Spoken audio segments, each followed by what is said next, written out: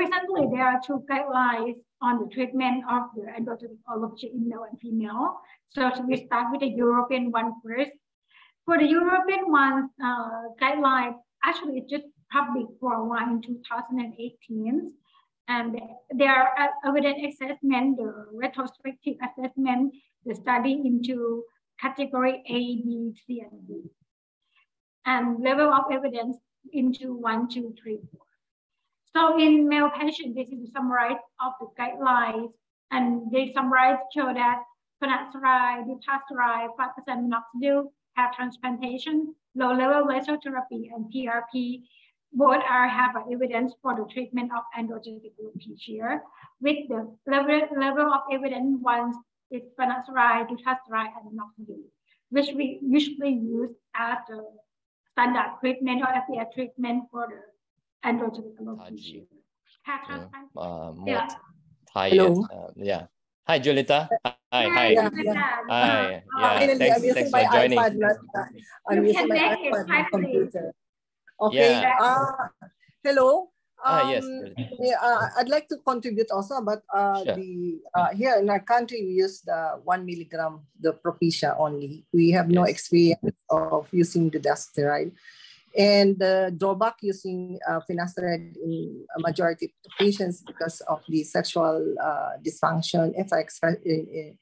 And however, those who have really are very conscious about the hair loss, about the hair, they have no, in my experience, is the most effective, right? To treat medical treatment for hair loss.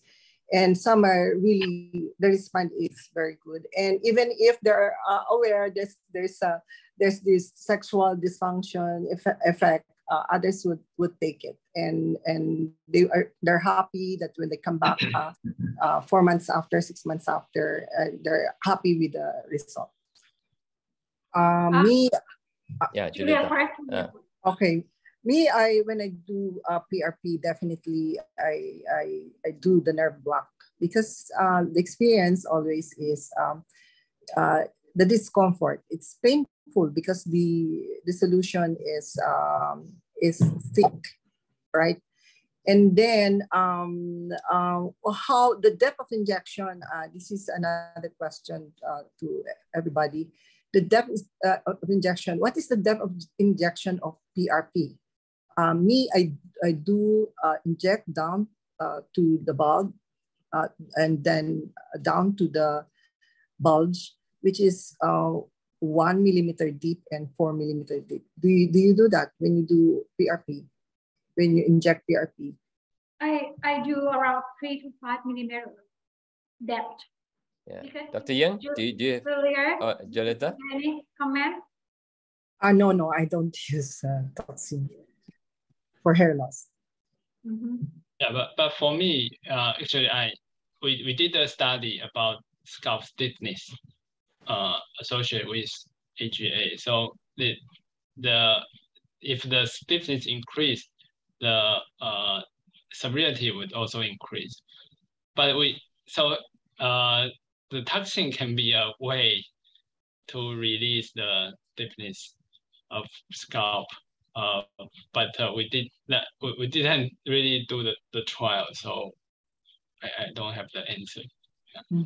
So maybe we observe those with migraine and see whether they have more hair or not after injection of toxin, because it's indicator for migraine. We can just look at those patients and see whether they have the same observation or not. I have a question to you guys about the vitamin for hair. Do you believe in vitamins, and do you prescribe or give them to patients for hair? When you say, there are some countries that are available to have the right in their injectable form, if they are approved in that country, in Europe country. When you say mesotherapy, you inject the solution? Just like PRP. Just like PRP? I inject PRP, but like... How deep is mesotherapy? It's 4 millimeter. Again, 4 millimeter. Okay. So, okay, interesting. Okay, I don't think we don't have a questions right now, and how the time is either is okay. Yeah. Well, I think we can continue on and on for hours. I think this topic will never end.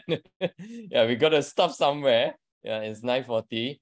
Well, I think we have a very fruitful talk today. Thank you, my co-chair, Associate Professor Ratchathorn. Thank you, Julieta. Thank you, Dr. Yang, for this wonderful talk. We will continue to talk about hair, I'm sure, in future, maybe another session on this hair transplant and all these injectables, those treatment. And otherwise, yeah, thank you everyone for attending. Thank you for the questions. Hope to see you all around. Anyone will be attending IMCAS?